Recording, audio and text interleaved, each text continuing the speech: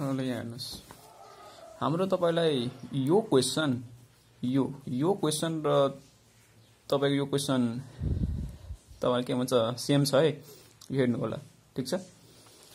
अब आउँ तपाईलाई कति नम्बर यो नम्बर हो 35 ल हेर्नुस् नम्बर 35 मा हामीलाई देयर इज यहाँ हेर्नुस् यो दिएको छ यो भनेको हो n यो भनेको हो तपाईलाई दिएको छ n देन समराइजेसन समेसन दिएको छ x तपाईलाई 1268.2 ठीक छ। अनि तपाईलाई समेसन यो पनि दिएको छ x स्क्वायर भनेको 6458.16 ठीक छ। यो भिडियो ल हेर्नुस् अब निकाल्न भन्दैको छ फाइन्ड द मीन निकाल्न भन्दैको छ हेर्नुस् यहाँ फाइन्ड मीन। सो फर्स्टमा मीन को हुन्छ formula summation x by n। So summation x भनेको 1268.2 बाइ n भनेको 25। अब यसलाई सल्भ गरौँ 1268.2 डिवाइड बाइ 25 यसको आन्सर आउँछ 50.728 ग्राम आउँछ किनभने यहाँ भनिदिएको छ the masses x grams to the content of यति ठीक छ यहाँ ग्राम छ। सो हाम्रो यो हाम्रो भएको एन्सर। अब यसरी नै एकछिन यो भिडियो हलिरहेछ ल हेर्नुस् अब देन यहाँ निकाल्न भन्दैको छ find the variance. So to find the variance first of all के भन्छ means के बोल्नु यार बोल्ने भइरा छैन first of all we have to find the standard deviation है यसको फर्मुला हुन्छ summation x by n summation x square by n minus summation x by n को होल स्क्वायर।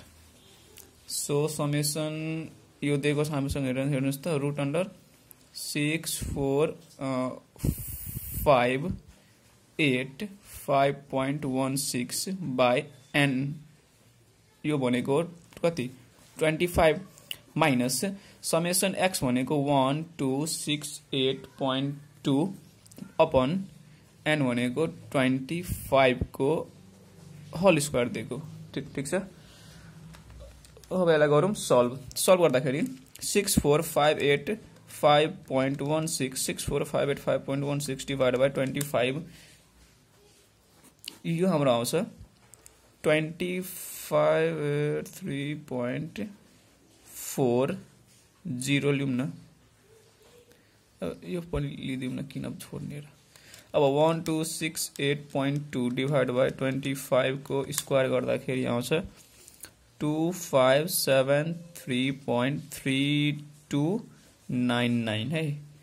अब यसलाई गर्नुस् माइनस 2583.4064 माइनस 2573.3299 यो आएको हाम्रो एक्ज्याक्ट 10.0765। अब यसको निकाल्नु रुट यो आएको हाम्रो 3.17। अब टु फाइन्ड द भेरिएन्स निकाल्नका लागि गर्ने भनेको के हो स्ट्यान्डर्ड को स्क्वायर गर्ने त्यसको स्क्वायर गरिदिनुस् 3.17 को गरिदिनुस् स्क्वायर त तपाईलाई यसको आन्सर यहाँ आउँछ यति नै आउँछ 10.07 आन्सर ठीक छ। अब यहाँ निकाल्न भन्दैको छ मीन West what is the unit of measurement of variance अब यस्तै हो कि यहाँ हेर्नुस् है एक्चुअलमा भन्दाखेरि नि variance do not have a fixed unit. Variance do not have fixed unit. Actually, it depends upon the which data is actually के भन्छ taken यहाँ दिएको छ if the listen if the data is given in gram then the variance then the unit of variance become gram square ठीक छ तर if the data is given in newton then it becomes newton square ठीक छ so variance do not have a fixed unit main कुरो यो हो so अब यहाँ भन्दैको छ हामीलाई निकाल्न find the what is the unit of measurement of variance what is the unit of measurement of variance त यदि यस्तो क्वेशन यदि तपाईको यदि बीएससी सेकेन्ड टर्म को एक्जाम मा आइदियो भने what is the find हैन के लेखिरा छु म पनि यदि एक्जाम मा आइदियो what is the unit of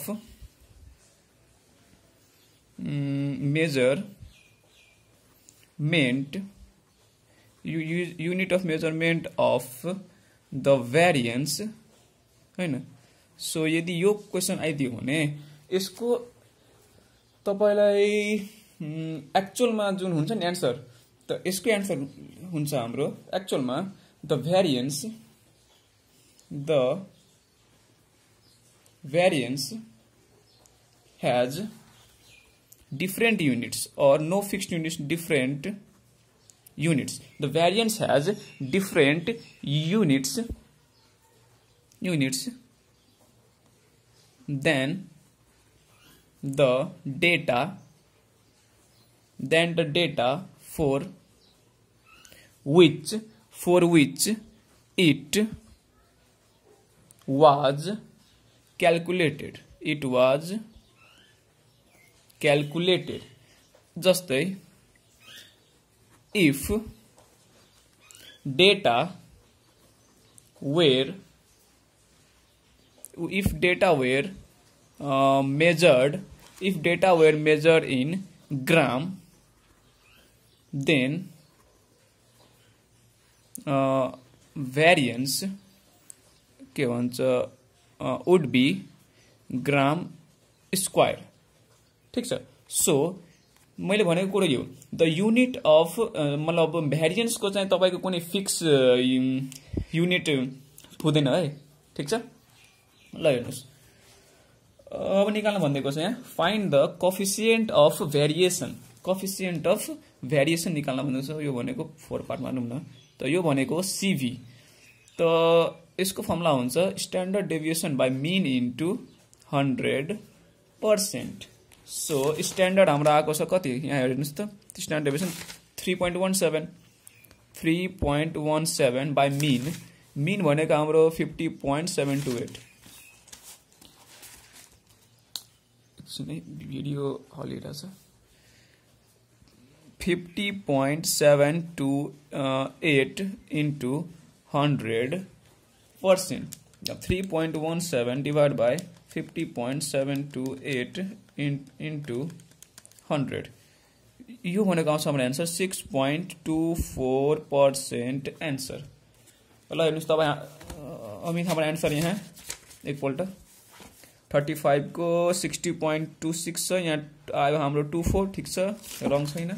अब सेम यसरी नै यहाँ दिएको छ 10.08 यहाँ आएको छ हाम्रो 10.07 यहाँ छ हेर्नु सरी यहाँ एउटा कुरा लेख्नु बिर्से यसको युनिट ग्राम स्क्वायर अनि यसको हुन्छ ग्राम यसको नि ग्राम ठीक छ. सो के भन्नु अब थ्यांक यू फर वाचिङ.